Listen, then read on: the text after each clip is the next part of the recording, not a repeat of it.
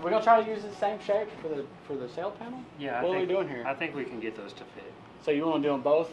Yeah. In the pillar? Yeah, we'll get both of them. So we don't need it on the sail panel now? No. So you just took part of my job away from me. Yes, I did. Golly.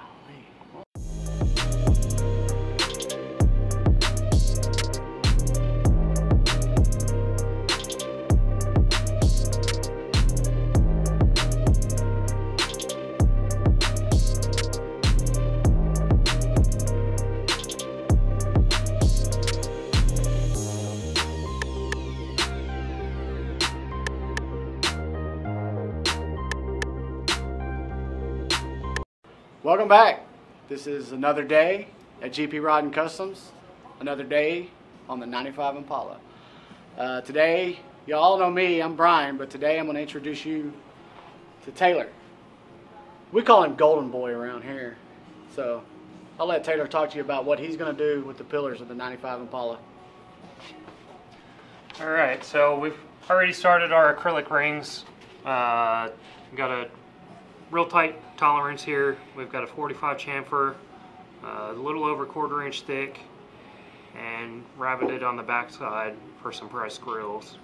Those are going to go in the pillar on the Impala, and then we're going to fit the 3 and the tweeter from the Focal speakers in here, and just start fabbing them up and going from there.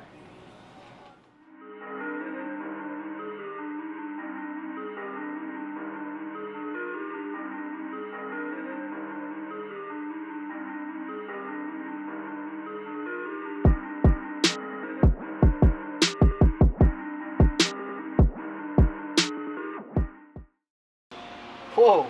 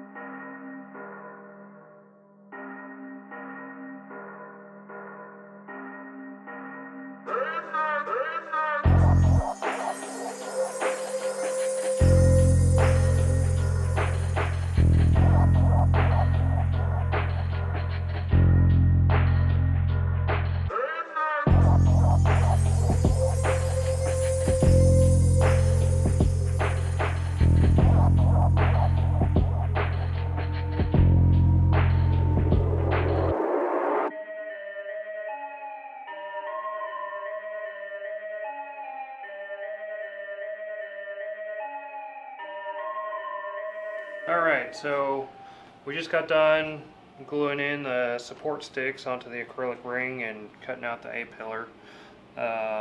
Being that the tolerances are so tight, these are going to be a reverse mounted ring. So this ring with the speakers in it will actually mount from the back side into the pod, since we have such tight tolerances around all the edges.